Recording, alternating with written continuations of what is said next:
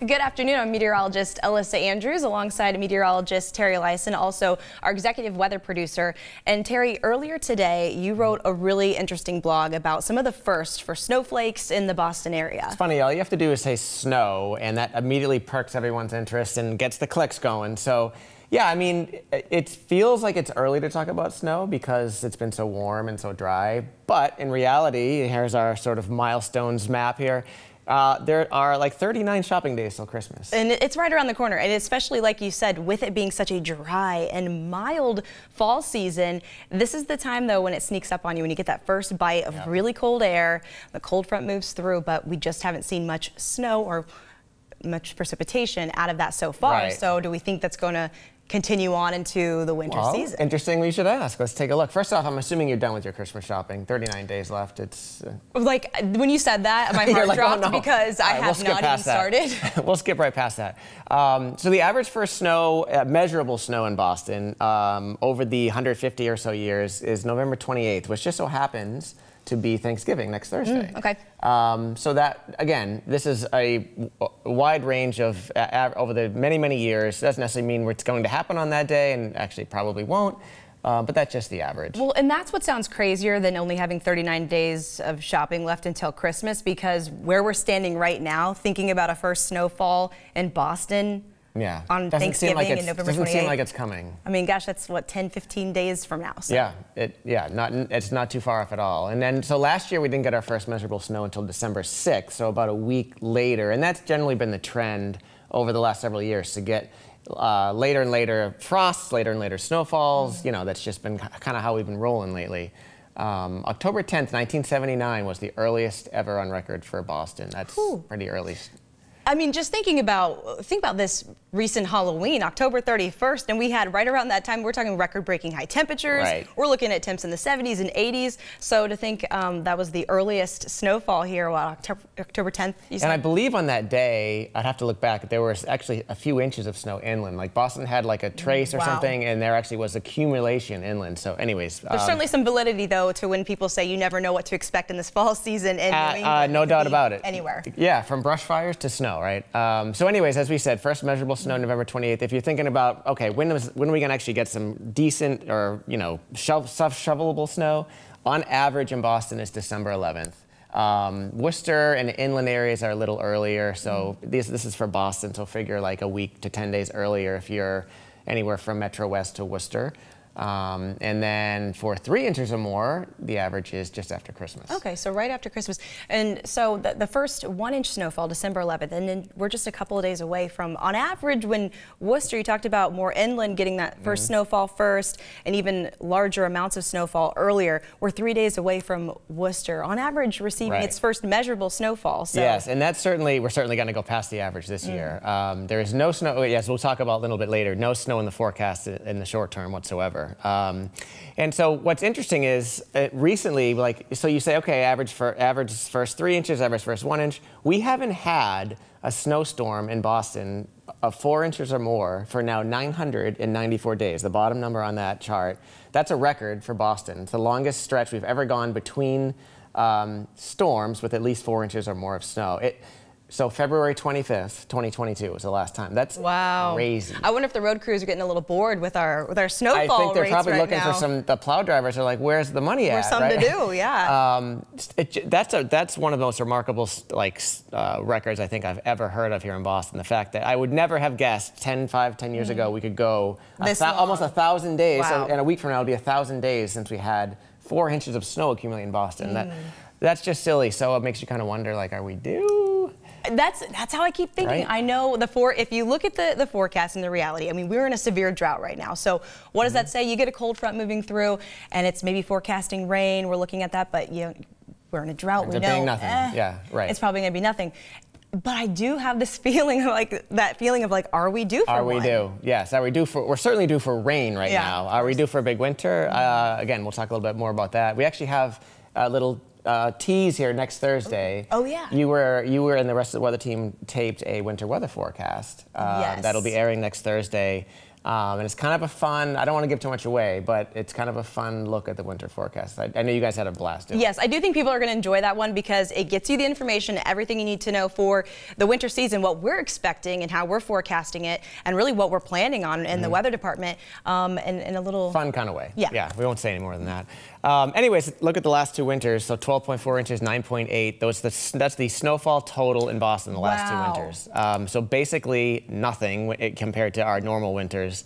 You have to go back to 21, 22 to have something slightly above average. But if you just look at the last 10 years in general, like overall, we've been way below average. I mean, that 14, 15 winter obviously stands out. Oh my goodness, so the 10-year difference right here. And we do average, what is it, on the order of every 30 years or something? We kind of look at averages and update all this. That's a pretty insane spread right there. Yeah, I mean, you take out that insane winter of 14, 15, and you basically can say, like, the snow there hasn't been snow much around here. We had a couple of decent years, but, you know, is this a trend? Is it going to continue? Is it just the fact that, like, last year was El Nino? There have been big atmospheric things going on the last couple of winters.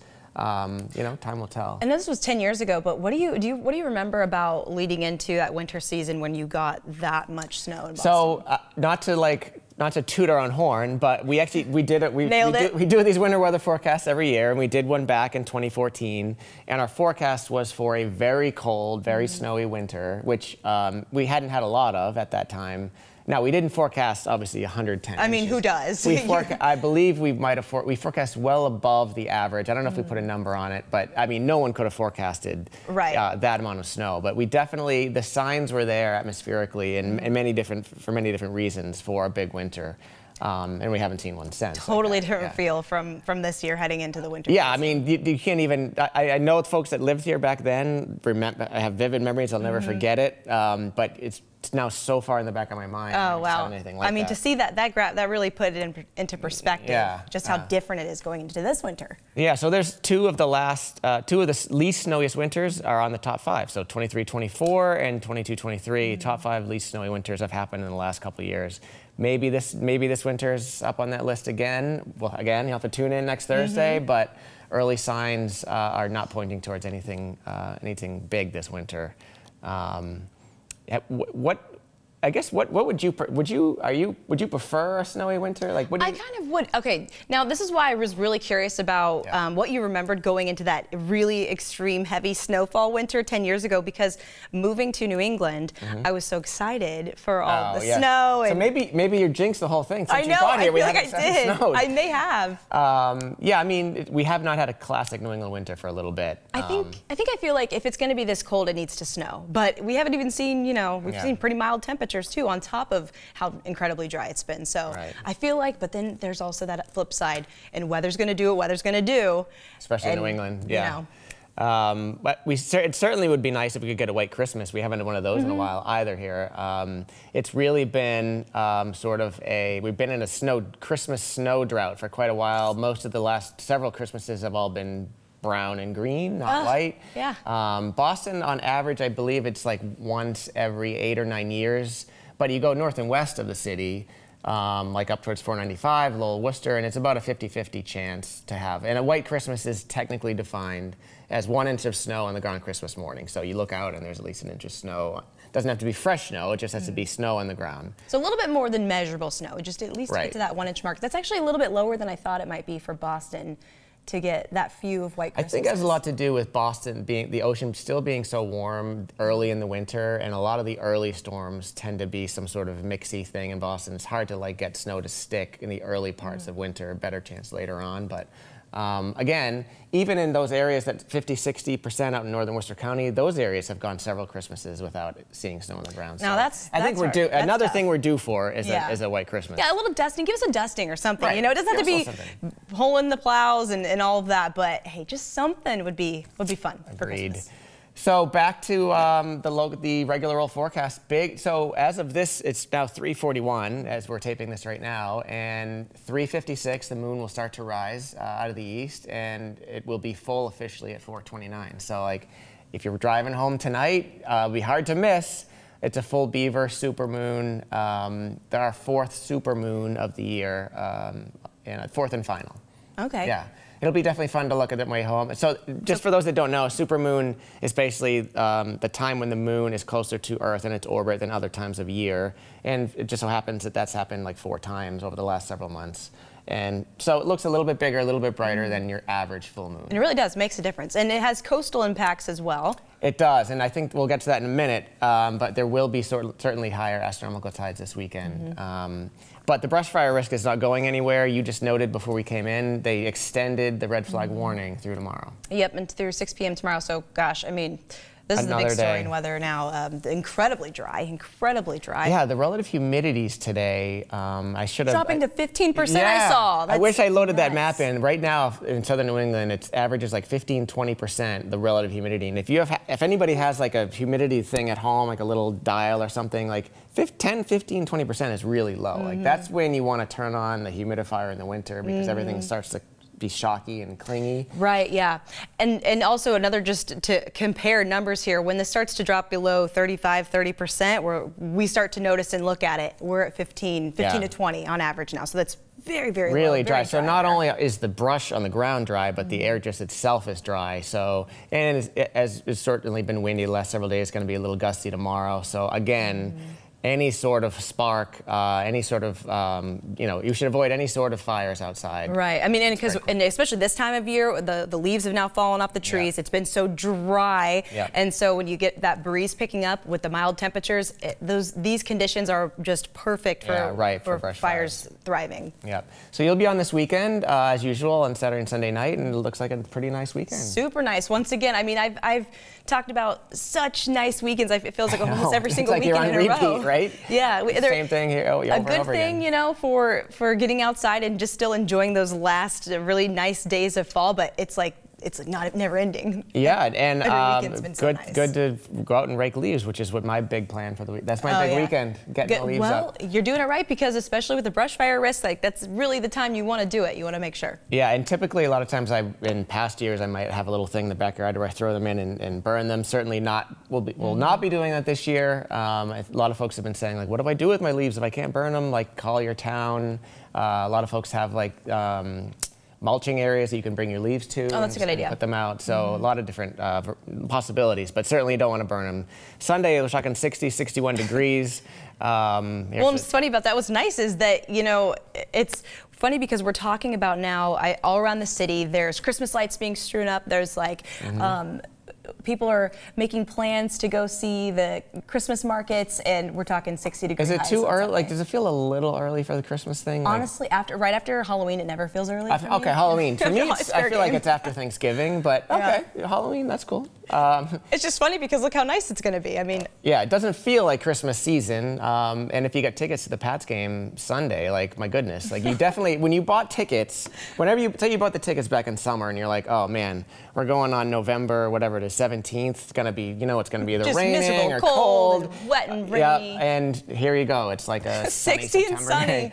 Oh, not bad at all. And the Pats, maybe they've been on a little bit of a roll. I mean, what is that? Late September day? Yeah, kind of. I would take it. We are looking. So you mentioned earlier with the full supermoon, and we do have sort of a storm that's off in the Canadian Maritimes. So that'll also be a little bit of an influence, but. Just before we came on today, they issued a coastal flood advisory for the high tide time late tomorrow morning. That's that light green area along the east coast of Massachusetts. Not a big deal unless you live right on the coastline, and if you do, you've certainly experienced this over the last several months during those like full moon periods. A little bit of splash over. You know, the typical areas that flood, there could be a little bit of coastal inundation. Not a major deal.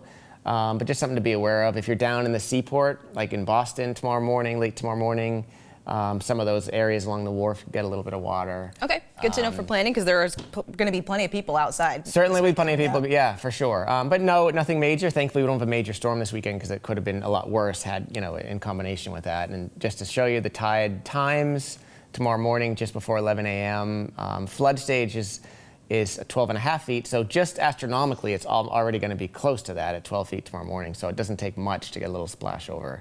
And it gradually goes down through early next week, but just a typical sort of thing when you get a full moon this close. But we actually have some rain in the forecast. Like do we trust it? Yeah. Do we trust it is the question. Do we trust it? Yeah, good question. I think we've had a lot of forecasts over the last couple of weeks where it's like, oh, 4 or 5 days out, it looks like it might rain. This is a little different. It's not just a cold front. It looks like there's a big trough that's going to be forming in the middle part of the country. So this one I feel like has a better chance than some of our last couple storms. Yeah, this could be the one to break through. This looks significant. It certainly, by all accounts, looks like it could give us some rain. Right. Again, almost a week away, so we'll see. And you notice some white stuff on the map there too. That would probably some high elevation snow down the Appalachians. But I do feel like next Thursday is probably our best shot that we've had in probably weeks, if not a month or two, of like some significant rainfall.